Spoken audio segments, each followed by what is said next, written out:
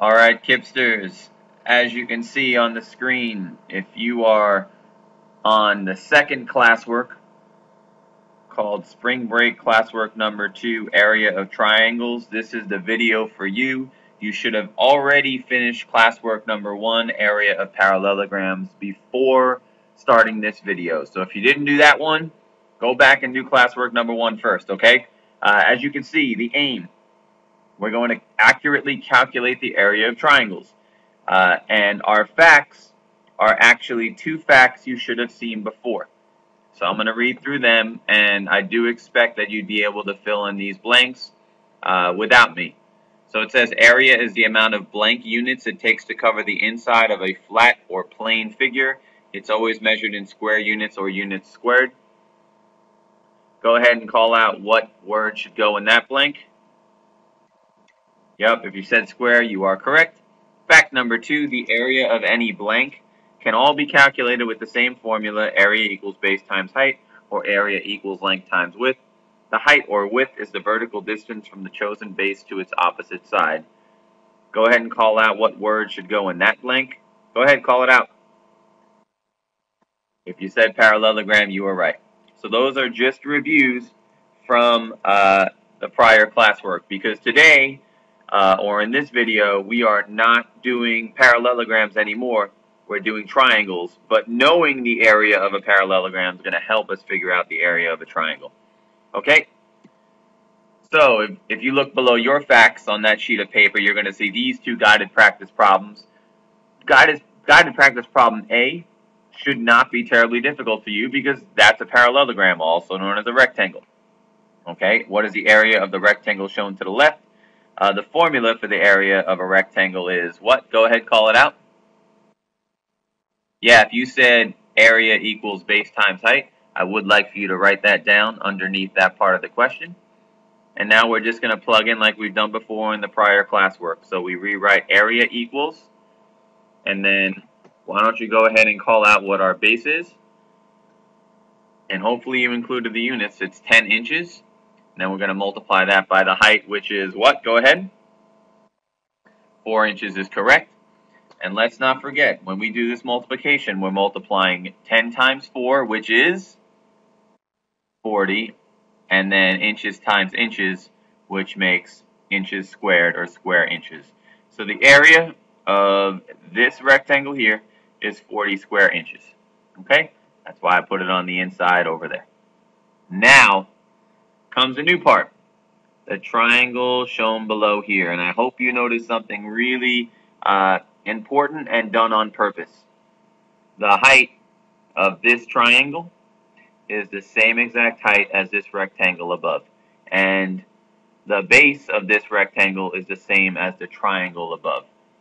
So I'm wondering if you think you know, without even knowing the area of a triangle, what you think the area of this triangle might be. Go ahead and call it out. See if you know. Alright, and if you're not confident with that answer, I'm going to show you something up here. So take a look up here at this rectangle and watch me make a diagonal chop. Whoop, whoop, like that.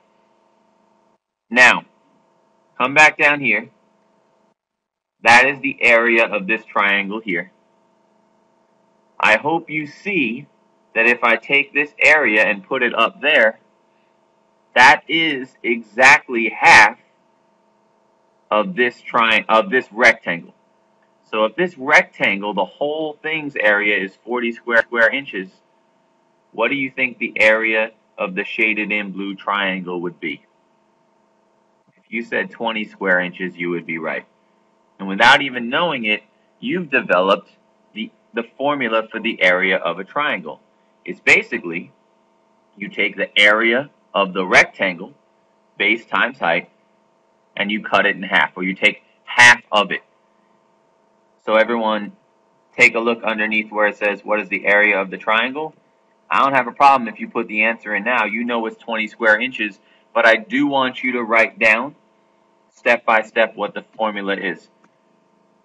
And that's one way that it looks. In fact, it's going to be on your reference sheet on the state exam.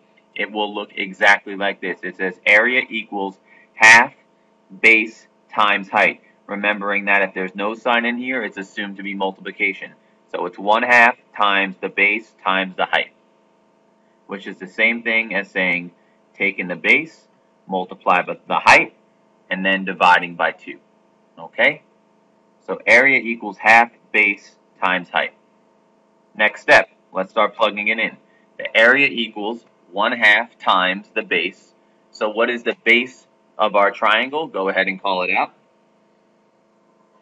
Yes, and it is 10 inches. Please put in the units as well. Let's keep that in mind. Okay? What about the height? Go ahead and call that out. Yes, that's 4 inches. I'm going to give you all a second to copy that down. So it's 1/2 times 10 inches times 4 inches. We're almost done.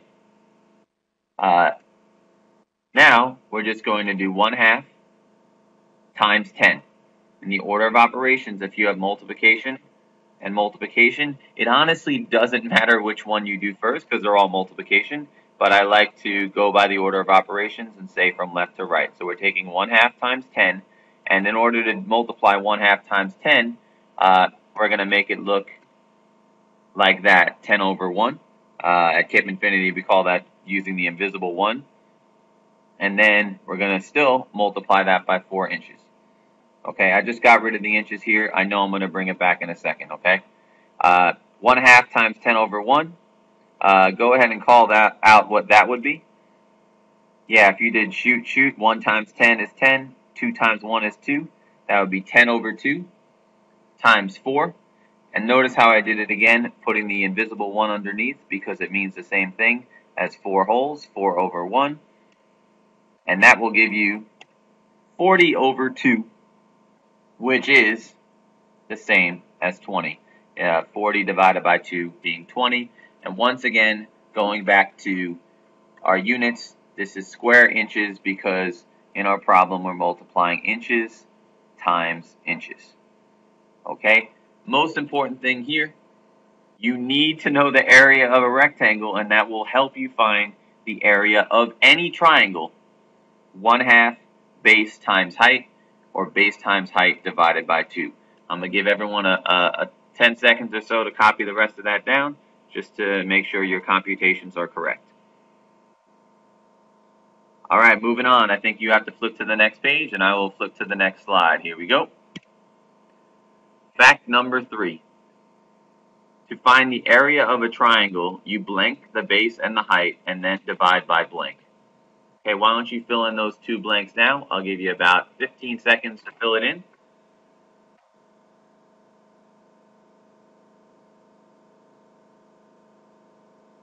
I know you have to know at least one of them. Come on, y'all, fill it in.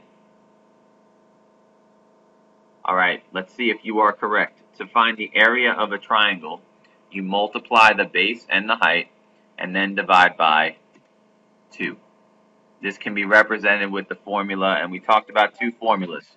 The first formula is 1/2 base times height, or the other one is taking the base times the height and then dividing by 2. These both mean the same exact thing.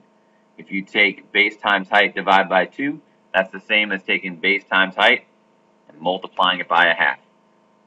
Okay? Those are the 2 formulas. Again, this one on the left is the one that's going to be used and given to you on the reference sheet on the state test. The last problem we're going to do together is this one over here. It's another triangle, as you see. So we're going to be using our area formula of area equals 1/2 times base times height, or 1/2 base times height. First step, let's rewrite it, and now look for our base. So I see 4 numbers there with the feet unit afterwards. Can you go ahead and point to the one that is the base? Go ahead, point to it. I hope you're pointing right there. That is the base. Go ahead and write that down as the base, making sure to include your units. So 1/2, 10 3/4 feet.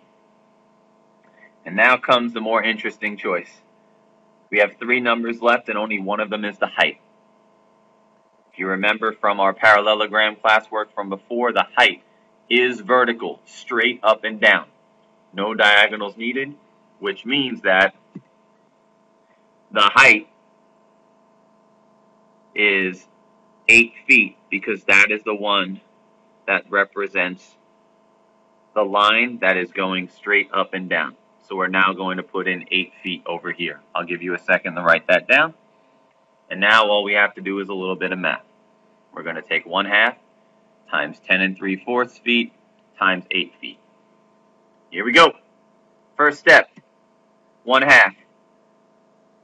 And now we have to multiply 1/2 times 10 3/4.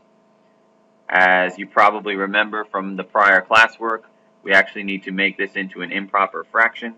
So what is 10 3/4 as an improper fraction? Go ahead and write that down now. I'll give you about 10 seconds.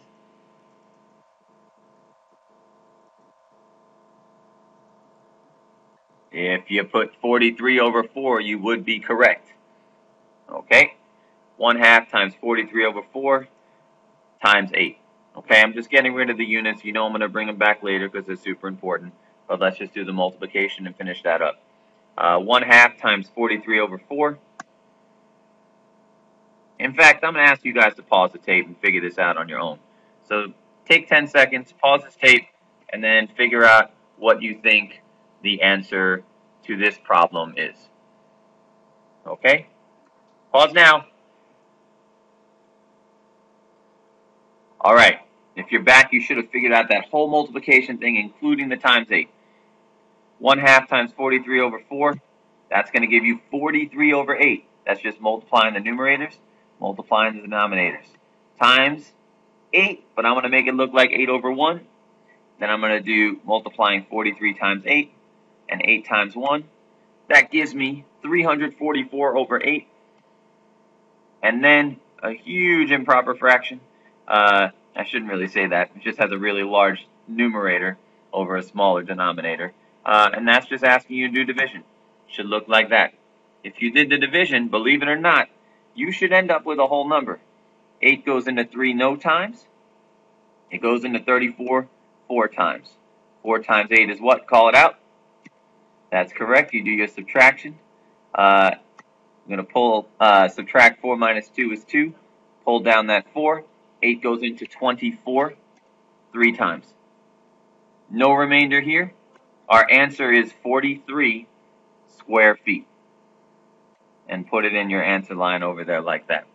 So the area of this triangle is 43 square feet using the formula 1/2 base times height. Most important thing, make sure you're choosing the correct numbers. The base, and then especially that height, is vertically up and down.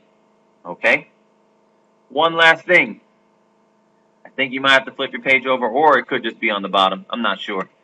Looks like that. Told y'all we're going to be doing a couple of chants. This is the chant part 2. Hopefully you got the first 4 from the last classwork. I'm going to fill those in now.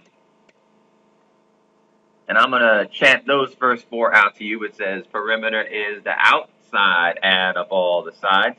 It's measured in units like inches, feet, and miles. Area is the inside base times height, but only for parallelograms, no matter what the type. Now here's the next 2 lines. And if we have a triangle, we know just what to do. We take the base and times the height and then divide by 2. And there you go. Okay, that is the second part of the chant, adding a couple more lines. I'm pretty sure during your independent practice, which is coming up, you're going to have some questions to do. And then a couple of times being asked to rewrite this chant so that you can put it to memory, okay? I'll sing it to you one more time. Perimeter is the outside, add up all the sides. It's measured in units like inches, feet, and miles. Area is the inside base times height, but only for parallelograms, no matter what the type. And if we have a triangle, we know just what to do. We take the base and times the height and then divide by 2. All right, Kipsters, thank you for listening.